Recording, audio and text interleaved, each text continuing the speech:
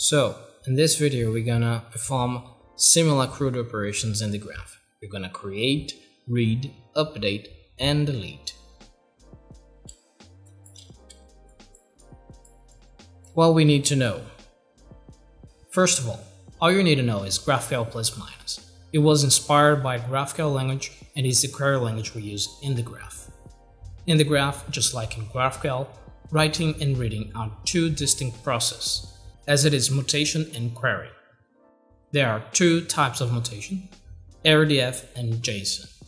In this video, we use JSON mutation.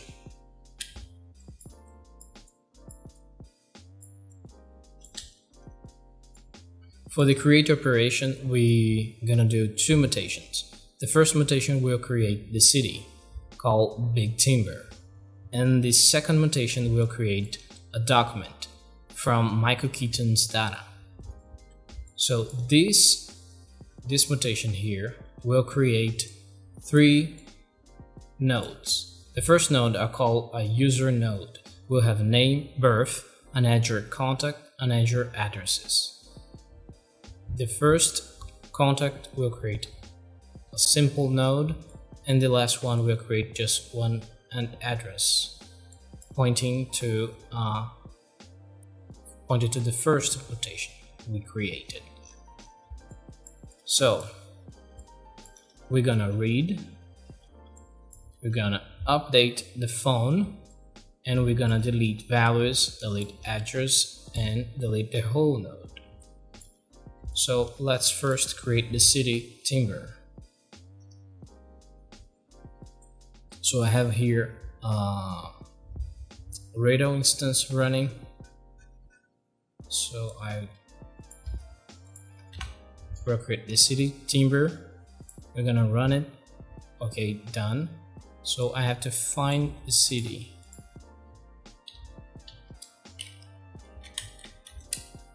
So okay, funk as city UID and city name. Let's run it. Okay, I forgot the brackets.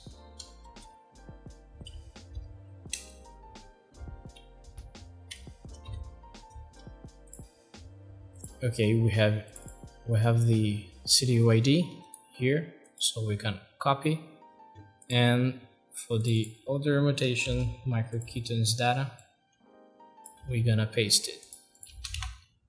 Okay, here city 0x16.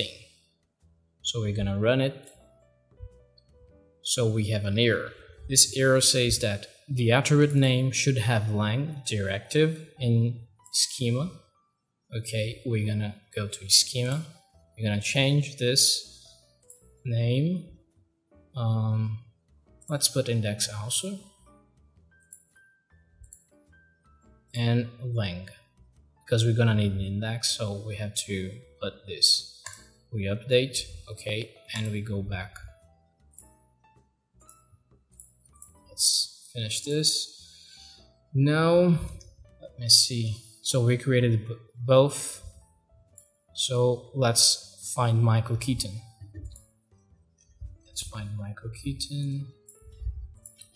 This query, data, ec in English, Michael Keaton, and show he's done in this format. So here is the data. Michael Keaton, his phone, his email, address, city, etc. So now we read it, we're gonna update his phone. So I think his phone is wrong, so we're gonna change it. So his phone, I have to know the ID from his phone. So I'm gonna isolate this. I'm gonna get the UID. Okay, his phone is inside this node.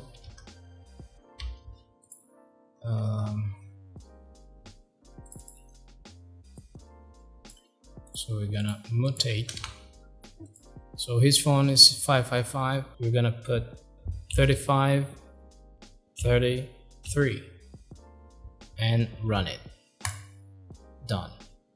So when we search again for MichaelKitten's phone, we're gonna have it changed. So we did update. Now we're gonna delete a value. So we're gonna delete the phone itself.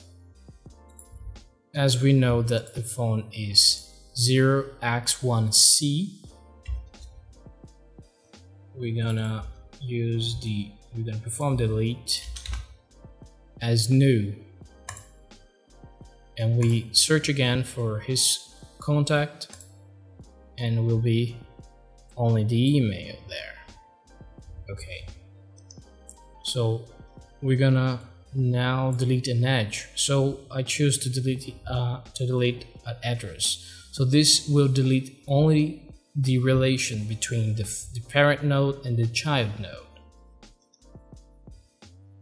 Both nodes will still exist. So we need to know. So we're gonna take out this. We're gonna isolate address. I don't need this. UID from the child and the UID from the parent. I need to know both. So I have this is the parent and this is the child. So we're gonna use like this. This is the parent and copy the child. So we're gonna delete this relation. So run it, done, and if we search again, will be empty. But if we search for the whole MichaelKitten's data, we're gonna see that only exists the contact. There is no address because we delete the relation. But if we search for a node that content, that is, if we search for that node, we're gonna see that the node still exists there.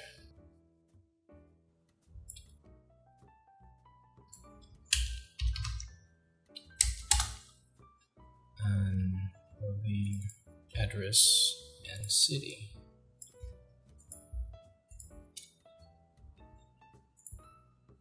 As you can see, the node is still there. So let's delete all nodes that we find. So I'm gonna put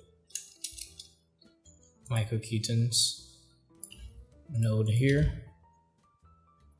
So we're gonna find all the nodes related to MichaelKitten. So there is no address. I'm gonna claim this a bit.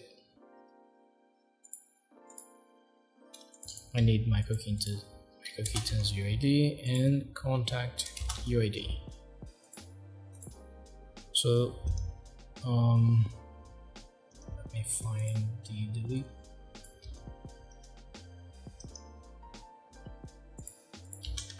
So now we have the address to delete. I need also delete the city.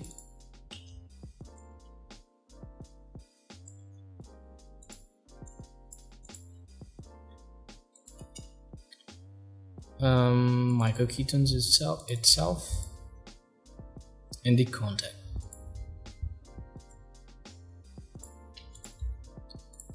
The contact.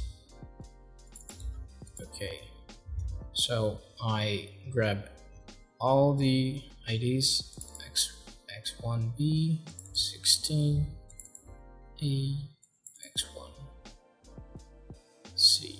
Okay. So we're gonna delete all of them. Done. So if we query again for this, all will be empty. so your query did not return any results. So we perform all operations, all CRUD operations in the graph.